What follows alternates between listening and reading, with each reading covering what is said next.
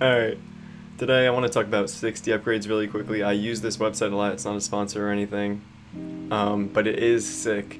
If you're trying to like look for gear, and you don't trust the random shit that you find on Google, or like sometimes Wowhead is a little scuffed in their guides, even though a great site, but it's dope to use. So you just go and you make an account, you make a character, you jump in the character's little thing, and then you would say like, alright, you wouldn't have all these sets, you'd make a set, you'd say, hey, I want this gear, shout out to Peace Play TV, let's just use that.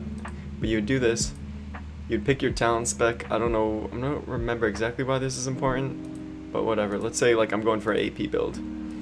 So you do retribution, you pick what phase gear. So this thing here just like says I'm only going to show gear up to this phase.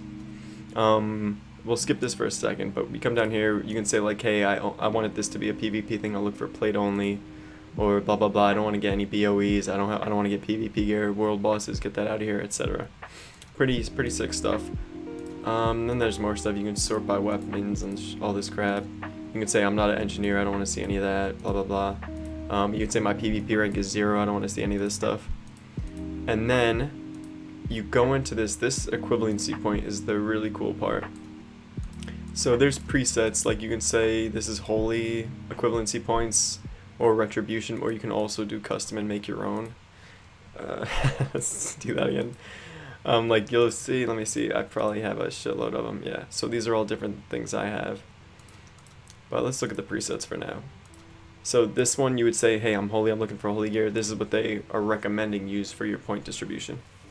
And what it does is, it looks at a piece of gear, like any piece of gear, whatever, Ford Ring Seal, it could be a weapon, and it gives them points based on these assignments. So for each point of healing, this item is going to give 1 point. For each point of spell damage, it's going to give 1 point. For each point of int, it's going to give 1 point. Each point of spell crit, it's going to give 20. Each mana per 5 is 3. Every point of mana it has is 0.06. And you can go in here and you can customize these values, I believe, yeah. So I can go in now and say spell damage, okay. But int, I don't really care about int. I'm going to make this 0.5. Did I put the point in? Do I have to do 0.5? Yeah, you have to put 0.5. Or you can say, I don't care at all about mana. Let me take that out, boom. Or you can say, hey, I want to do some PvP, so I'll add a stamina to this. Boom. You can do that. Then you would go in, hit add, whatever. Let's say create, and now it has this little grid set up for you. You can see all your gear. You can go in and do your talents if you want, because this is going to affect things like at the bottom here. It shows you all your stats. You can say like, hey, I want to see my what's I have so far. I want to see my spell. I want to see my melee. You can go in here and just switch it around. And it takes talents into consideration too, I believe. So let's look really quickly. So I have 0% hit chance right now. If I go into here and I do this, I'm assuming it's built so that now I have my 3% from that talent I just got. So it's pretty handy.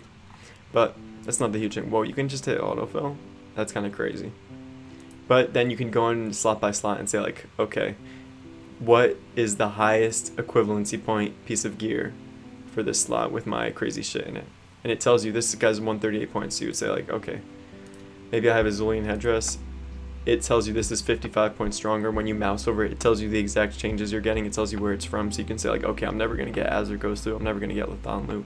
Oh, so I should go for this Mishunders from Blackwing Lair. It's really good. And that's pretty much all there is to it. It's sick. I guess let's test out this autofill thing, huh? You can go and sort stuff. Boom. So this is what they're saying this is, and it even does enchants too. If you click like down here, you can throw some things in. Let's give them the little greater resistance, right? And then no glove enchant, that feels bad. This is the armor kit. Why didn't they put the armor kit in? That's bis. Oh, it's because armor doesn't have any equivalency points on this. Gotcha. But yeah, really good site. I use this a lot when I'm scouting for gear, especially if a new phase is coming out. I'll go and bump this up to phase 5, start taking a look through what we got. So yeah, 60 upgrades, pretty cool site. Give it a shot, give it a look. Anyway, cheers.